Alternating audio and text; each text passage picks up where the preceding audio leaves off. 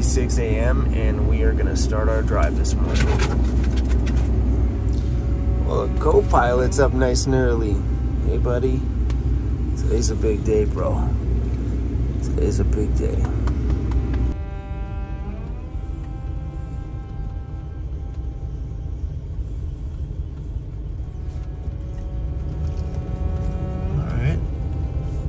Off to a good start. Oh, guys, I'm a little bit nervous about today. You hear that U-joint squeak.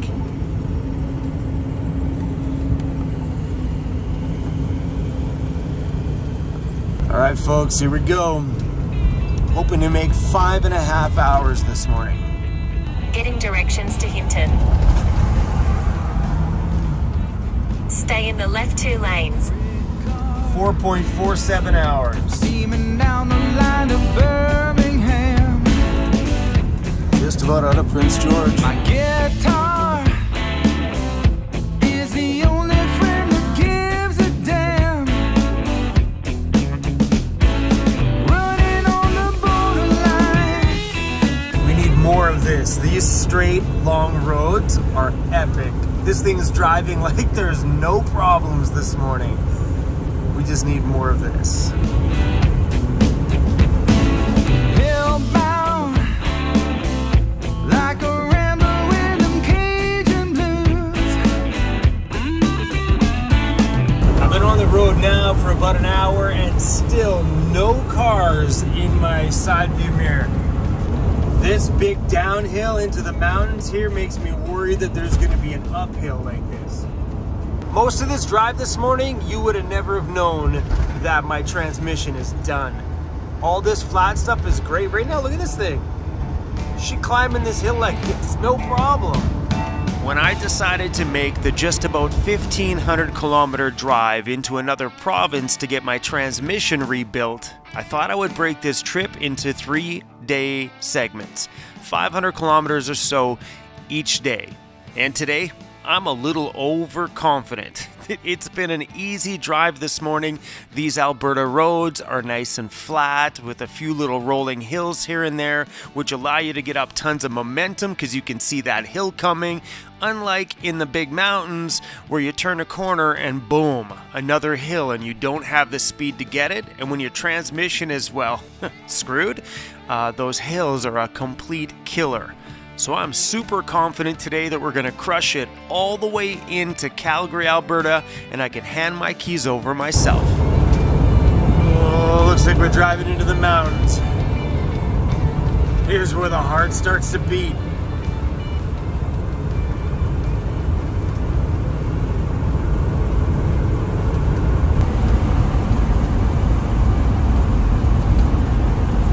Can't see the bugs, but Jasper, Alberta, this way.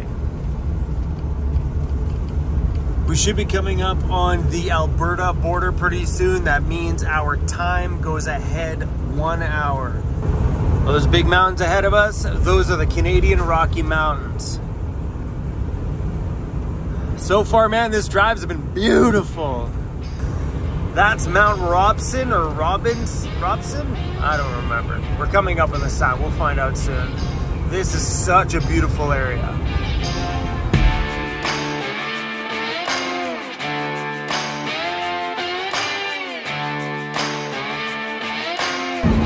To be honest, I thought I was an idiot for even thinking that I wanted to drive this van 14 or 15 hours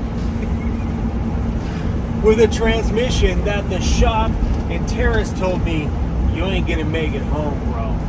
That's exactly what he said. He goes, I'd be shocked if you did. Well, challenge accepted. She's crushing this drive today.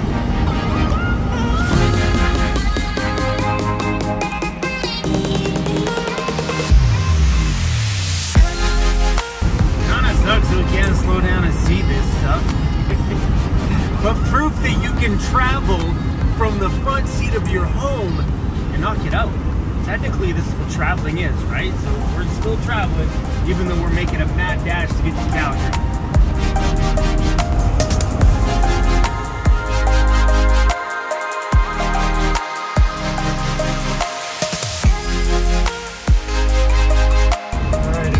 better judgment, we're gonna make a little pit stop here. All right, a little bathroom break for me and Cruzy. Dump some garbage. Are y'all ready? Here we go again. Good morning, sir. We're on the great big adventure on our way to Calgary. He's like looking at me like, dude, you're crazy, Dad. I know we're crazy, bro, but we gotta get there. Bro, why you gotta give me that look? He's so good at the side eye. He's not impressed.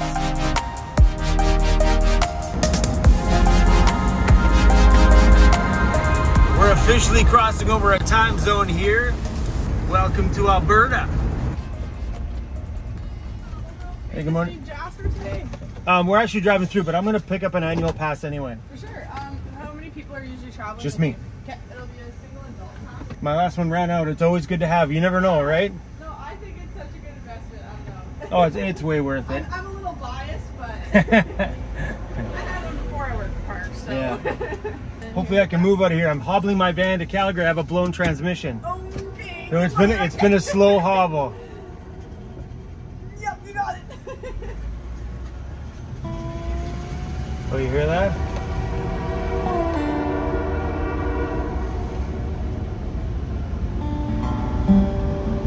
What's that right there? Two great big ones. Easy down there, right there. Got a couple of caribou, a couple of elk. I can't see it, that was too quick. Yeah, guys, buying an annual parks pass, amazing idea all the time. Knowing that I can start in first, shift to second, and then into drive gives me a bit more confidence for stopping, because we have to stop downtown Jasper to pick up some more fuel. I'm not sure if we're going to make it all the way through the park to Hinton, so we're going to stop. But I was worried about it because, you know, Jasper's a touristy town, and I don't know how busy it's going to be, how many, you know, start and stops there's going to be. Pulling into Jasper. Let's not hit this red light. Let's make it. Let's make it. Make it. Make it. Make it. Make it. You got this. You got this. So I was a little nervous to come here because I know these gas stations get busy. And I don't want to get stuck at a pump blocking everybody's means of getting fuel.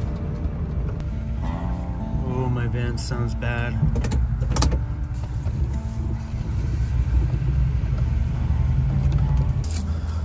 Gas in Alberta is nice and cheap, $1.49.9. All right, here goes nothing. Overdrive. Ooh, listen to that. Oh, that sound's getting really bad.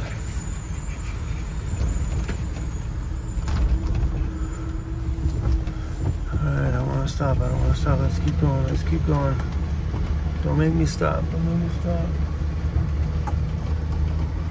Oh, you can just hear that grind. It's getting bad.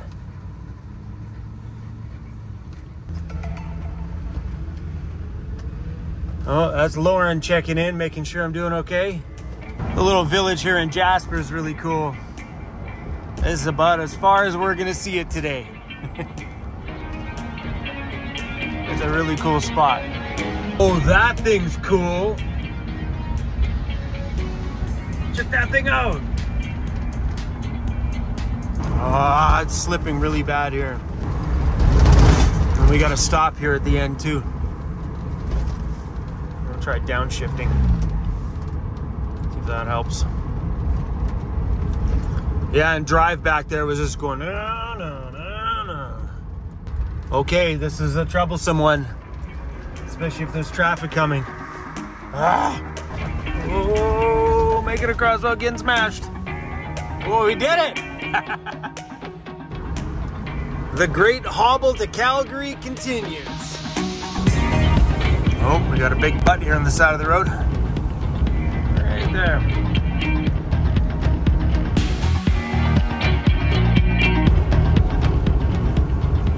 What's this guy getting out of his car for? Don't do that, bro. You don't think those like sheep there are gonna headbutt your, you know what? There's some sheep on the road there. Or goats, whatever they are. If you're new to being around wildlife, just so you know, when you see animals in a national park, stay in your car. People get out all the time. They're snapping pictures of bears and stuff with mama bear right there. Like, no, look at the little cubs. Mama bear will tear your head off. You don't think those little buggers aren't going to chase you down? You get too close? Stay in your car.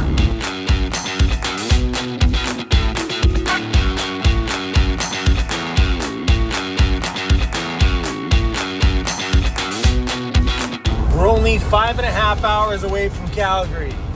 Well, made it to Hinton, Alberta. And we still got a full tank of gas. I think we're gonna keep going. Why not? The van's rolling. I got a bit more energy left. These red lights are stressful.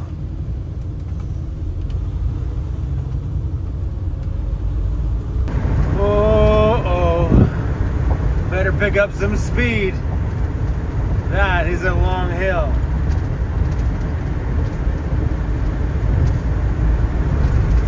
Ooh, let's go.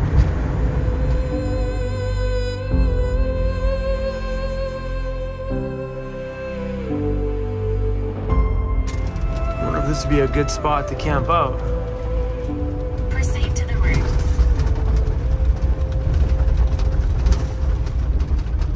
What's the sign say? User maintained area. Camping allowed. In 3.4 kilometers, turn left onto Township Road 530A. Okay, we're not going there anymore. You can go away now.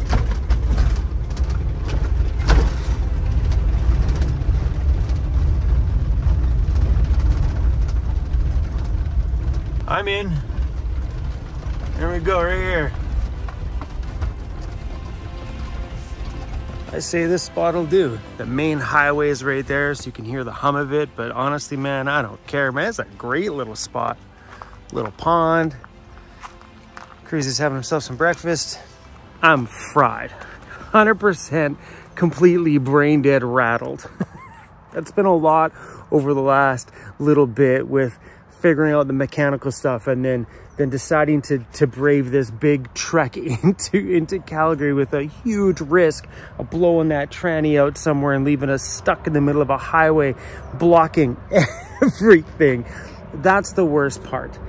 It breaks down somewhere, we just tow it into the next town. But for me, it's that inner fear of what if I'm blocking an intersection and poof, out she goes. Then I feel like a tool, and I don't want that feeling. So that's been the biggest rattle for me, is backing up traffic, people throwing me the middle finger, people honking at me. I had the honking part of it already, people getting annoyed because I was going slow.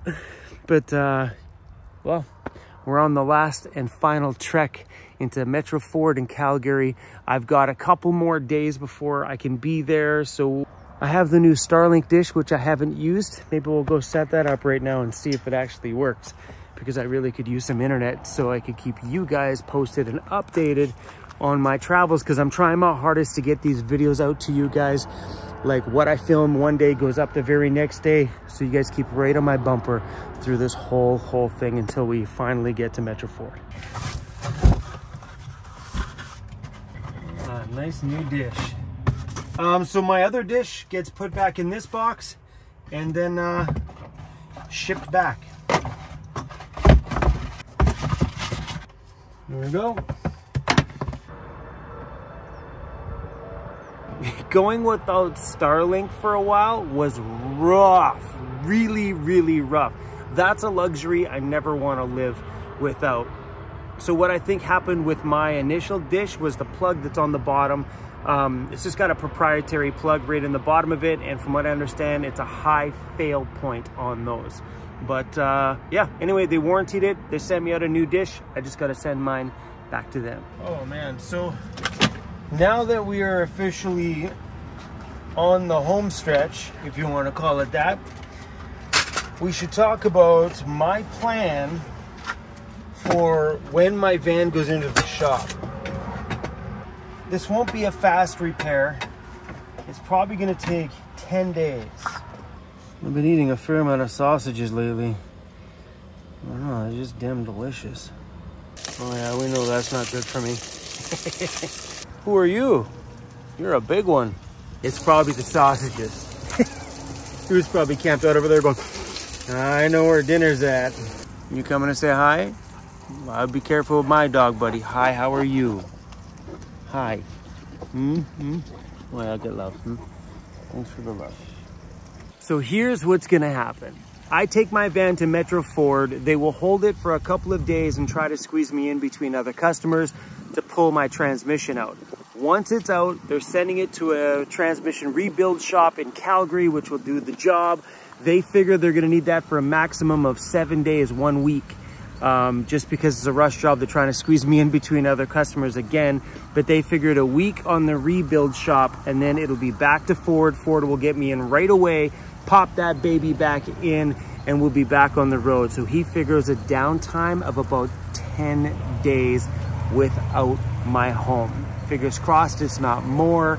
So what the heck am I gonna do for 10 days with no home? I got a plan. I may need to grab a hotel for one night, but I'm looking at renting a camper van so we all can go out and do some adventures and explore, and for me, get to experience what it's like to live in a high top. I figured that'll make good content because so many of you are like, Chrome, you need a high top. So I'm thinking I might go rent one. I was looking at the website on Karma Camper Vans in Calgary, and they got like brand new transit vans and stuff, so I'm not sure yet, but that's the potential plan right now, is to maybe rent one. And then we all can go back to Jasper National Park, which we just drove through, and go explore in the Rocky Mountains and check out the teal colored lakes and all the animals and stuff. We can actually slow down and see them. But I was thinking, okay, what do? Do I phone some friends and crash in their vans? But I'm like, look, man, this is my travel season. I want to go travel. So maybe we go rent a camper van. I think that might be kind of fun. Check these out. Karma camper vans. Like, how awesome are those? These look nice. Look at that. Not a bad trade-in for a home. Come on! That's beautiful. What do you think? Do you think it'd be fun? I mean, we're out here on this great adventure, AKA my summer travel season. I think it might be kind of fun to kind of learn some new experiences. Like for me, driving a brand new transit van is something I've really never had the chance to experience before, let alone living for 1 week in a high top van. You all hype the crap out of high tops. Maybe this is the time that Vancity Vanlife shuts his mouth and changes his tone. Because you all know I'm a big advocate for the low roof van, mainly for what I do. I'm bombing around the backcountry trails. Okay, the rental van, we're gonna stick on the pavement with that one. But me, I like the low roof for the backcountry. But you never know, this might make me, maybe I might shut up and be like, yeah, high roof, yeah, let's go. Anyway, guys, let me know what you think about renting a camper van for a week. Be kind of fun, you know what I mean? It beats sitting in a hotel room for a week waiting for my van to get done. We can go explore. I like the sound of that. All right, we gotta rotate the speed here. Bugs are coming out like a vengeance, and pushing air in when the bugs are coming out, not a good idea. So I want to show you guys something new I got from SAGA. You know SAGA, the company that did my front window blackout covers? Well, they released a brand new blackout cover, and I got it before I left. They look like, you know, like a regular side window cover. But these ones are hiding a really awesome little secret. Hey, those are nice, right? SAGA's the name of the brand. Check this out. They got magnets that go all the way around the window frame, making them super easy to install. Bada boom, you shut the door. Make sure she's all lined up good. And you pull the top down gently right there, and there's a screen. A full-on screen, which means now when the fan's on, I can roll down the window, let in all that fresh air. So tomorrow is the very last leg of this adventure into Calgary, Alberta. We got about 5 more hours, and there's 3 different routes according to Google that they recommend to go. Some of them look like they bounce through some smaller towns. My worry about the smaller towns is that there's lots of crisscrossy roads and lots of stop signs. Oh, I'm really nervous about this one because now we're getting back into more and more traffic. So I plan on hitting the road here. I was originally going to stay here again tomorrow, but I think I'm going to send it into Calgary and just get that scratched off my list. Because if I sit here, then I got that worry again. I just want to get this worry away from me, get into Calgary, park somewhere for the night, then get it into Ford the following day. So this is right about where we are now. We're actually just before Edson. The route is to go into Drayton Valley, make this trek all the way down. On the plus side, it comes out on the Metro Ford side. So thinking wise, this one might be, so that's 448 kilometers left to go, which is nothing compared to what we've already driven. So far we've probably driven 1,000 kilometers. So Metro Ford is there. Taking this route would come around the back side of the city.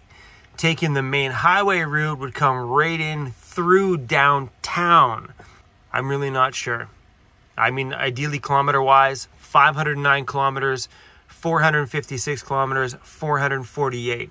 This one here would be the shortest kilometer wise, but I'm worried about that town here. That last little bit has me worried, just a little bit. This van has been an absolute champ. To be able to make it as far as we did over the last 1,000 kilometers with a wounded transmission, beautiful. I think I know this van got a good life. You know, it used to be a delivery van that sat at a used car lot. I bought it, turned it into this amazing thing. This van could have just been delivering furniture. So I think it's been good to me because now it's out here living a good life, you know? But making that trek tomorrow, I'm really nervous about it. I kind of want to sit here, but I know it's going to be weighing heavy on here. So we're going to send it tomorrow, I think, right into there. Oh my gosh, I feel like such an idiot for doing this.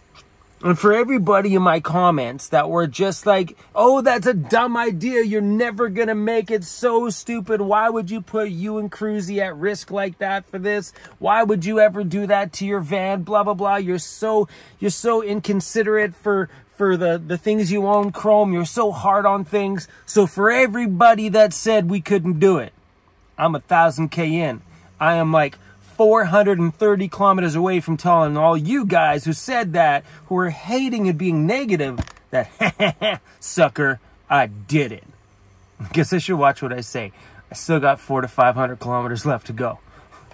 I'm gonna shut my mouth now while I'm ahead. Anyway, guys, thanks for watching. Come back tomorrow and see if we made it into the big cowboy city of Calgary. Oh gosh, this was crazy. I can't believe I chose to make this like 1,400 kilometer drive. Oh, summer's all about adventure, so let the adventures begin. See you on the next one.